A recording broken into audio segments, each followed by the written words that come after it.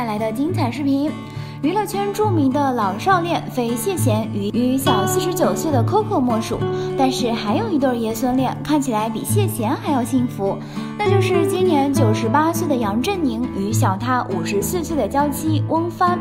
说起杨翁恋，大嘴是一直很支持的，打破了很多世俗人的眼光。就算是年纪相差大，有何不可能？犯法吗？只要是真爱，大胆去争取，不要为了什么世俗人的眼光而委屈了自己终生的幸福，那样活着也是白活。杨振宁和翁帆两人在2004年结的婚，当时杨振宁82岁，翁帆28岁，相差了足足54岁，这都相当于一个人的大半辈子了。当年两人结婚，很多人都觉得翁帆是图杨振宁的社会地位和金钱。这么多年过去了，翁帆也一直陪在杨振宁身边，杨振宁也几乎把自己科研的收入全都捐给了祖国，所以翁帆图钱这个说法完全是不成立的。此前也曾经有媒体屡次拍到过杨振宁和翁帆一起出席活动的照片，两个人无论什么时候都十指紧扣，夫妻感情之深不言而喻。翁帆嫁给杨振宁多年，一直没有孩子，但是两个人的感情并没有受到影响，闲暇时候一起去看话剧、逛街，和普通夫妻一样，过着柴米油盐酱醋茶的日子。近日网上爆出了一组杨振宁带翁帆去泡温泉的照片，两人真的是走到哪里牵到哪里，看展览时要牵手，逛街要牵手，去公园要牵手，泡温泉照样要牵手，感觉两个人的世界只有彼此。杨振宁也对这个小54岁的妻子极尽照顾，完全不会在意别人的眼光，活得确实很通透。光看照片，两人的背影真的完全看不出杨振宁老先生已经90多岁高龄了，和妻子的背影相比，还是能看出两人差了不止一辈的。不过从杨振宁老先生稳健的步伐来看，平时肯定是没少锻炼，花时间保养了。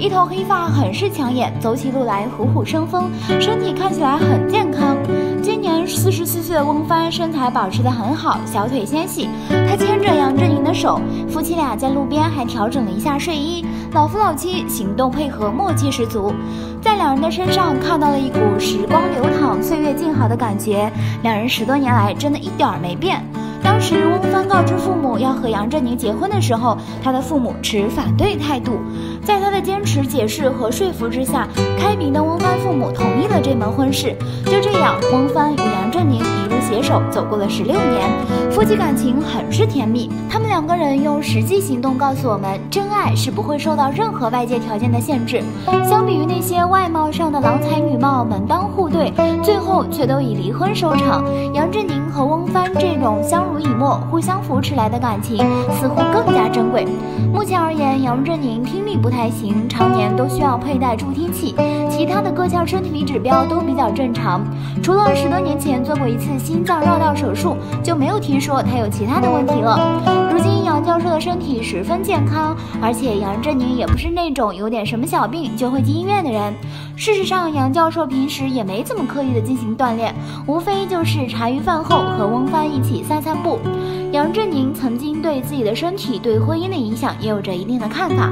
和翁帆结婚延续了我的生命，但是有一个问题不得不说，就是我的身体迟早是会有问题的。不过按照目前的情况来看的话，5年应该不是问题。杨振宁曾跟翁帆说过，如果他去世，希望他再婚。翁帆说道，你怎么可以这样讲？杨振宁则说，赞成你将来再婚是年纪大的杨振宁讲的，年纪轻的那个杨振宁希望你不再结婚。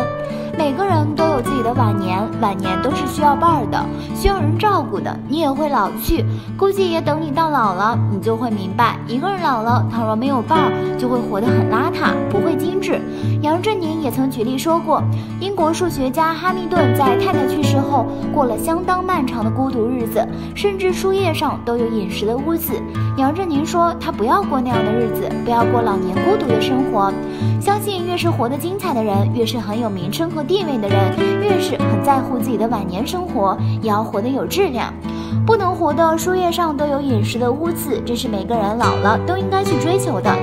当然了，晚年能找到一个年轻的人为伴，也是自己的本事。相信10年后、20年后、30年后，很多人肯定都会认可这对洋翁恋。等更多人走到了晚年，会更理解这对洋翁恋。从一组组牵手的照片中，我们都能看到，这才是人间真爱。就算很多娱乐明星夫妻经常上镜，都做不到如此，大家都很羡慕吧？最后，希望2个人感情越来越好。欢迎吐槽留言，看完记得点赞哦。好啦，今天的视频呢就分享到这里啦，更多精彩资讯尽在大嘴娱记，敬请关注哦。